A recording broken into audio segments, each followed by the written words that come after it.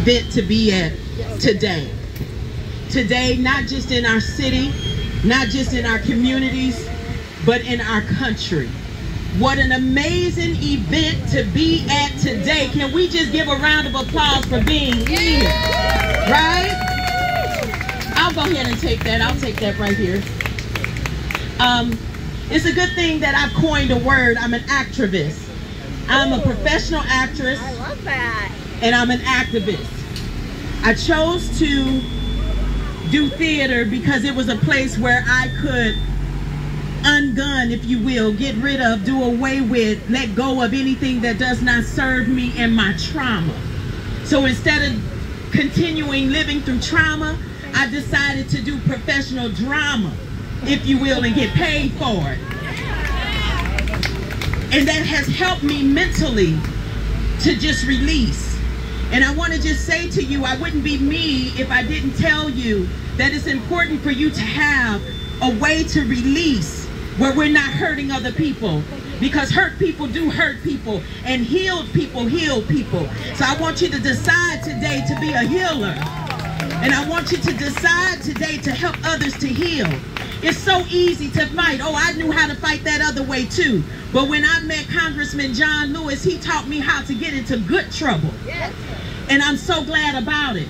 Because when Ferguson took place in our city almost 10 years ago, almost to date, if you will, I was working on a movie called Four-Way Stop right here in the city of St. Louis, this time 10 years ago. And just a few weeks after that, we know what happened in our city, in our community. I want to fast forward to November of 2015.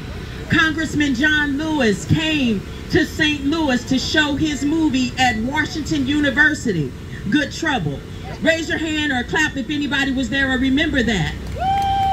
Well, guess who picked him up from the airport? Oh, it was me. I had an opportunity to pick him up along with his handler, if you will. And when I picked him up, I was told to take him to his hotel, and then I would come back and I would have dinner with him and some special friends. The next day, I would get an opportunity to escort him to Washington University for his movie. And so I was excited. Just the idea of that. Who knew that I would be a part of history in that moment? But what I knew, the biggest thing that it was important for me to do, to ask him, did he want to see the grounds where everything happened in Ferguson before I took him to his hotel? And he said, I would be delighted. Please take me there. So we got off course a little bit, and I took him to the very spot where Michael Brown Jr. was killed. Congressman John Lewis got out of my car, and he went and he stood in the exact part of the pavement where Michael Brown Jr. body lied for hours. He stood there and he wept. He cried and he cried. And I said to his handler, I'm a little concerned with him standing there with his eyes closed because they come around that corner really fast. And so I definitely wanted to make sure we could get him out of the streets. So his handler went in and urged him to come on and get back in the car. When he got in the car, and I put my hand on the shift so that I can get into reverse, he put his hand on my hand and he says, I'm sorry. And I said, oh no, it's nothing to apologize for. I just didn't want you to get hit by a car. He cut me off. No, that's not what I'm talking about. He says, I'm sorry because I thought when we marched across the bridge on Selma, I thought we fixed this. He says, and I see that we didn't. He says, so I'm going to ask you, young lady, to take this baton, as if he was handing me an invisible baton. He says, I want you to take this baton and I want you to run across the finish line and don't stop running until we fix this. Well, I want you to know right now, you can look at me and tell I don't run very fast. So I'm going to need you all to run with me. I believe that God set it up, that he chose me to be the one that Congressman John Lewis would say that to, because he know I'm not afraid to take a mic in a stage and tell you what he said so we can get the job done. This is not just on Dr. King and everyone who stood with Dr. King when they crossed the bridge of Selma.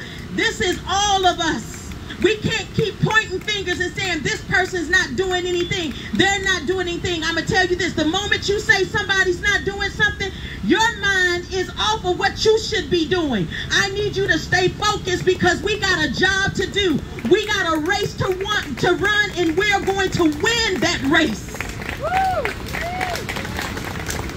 I want to share one more piece. That when he seen his movie, his documentary for the first time, he had not seen it until he came to St. Louis. That's history. He had not seen his full documentary until he came to St. Louis. He chose to watch it here with us. And when it got to the part where they hit him in the head and he bled on that bridge, he laid his head on my shoulder and he began to cry. I want you to know he was triggered by what he had seen, even though he had experienced it. But when he saw it again in real time, if you will, on that screen, he was triggered by it. That's trauma.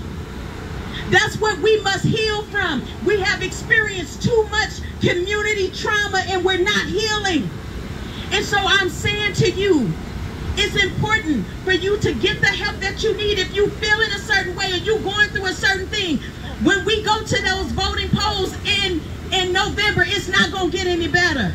When we come across January 6th again, it won't get any better. We will be triggered by the things we keep experiencing. So right now, connect to everybody you can so we can help each other heal, so we can do the work that's necessary to do. Voting is necessary.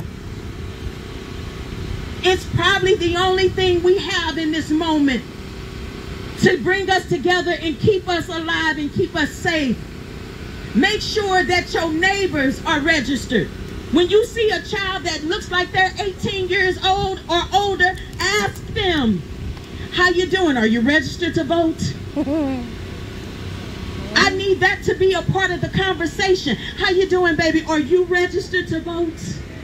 Quit worrying about how they wearing their pants. Quit worrying about who they hanging out with. Quit worrying about those things. What we need right now, we need everybody on our side to go into those voting polls and, like they said, vote for the right one. I'm Dr. Marty Casey with Ungun Institute. It's been an honor and a pleasure to be here. Thank you.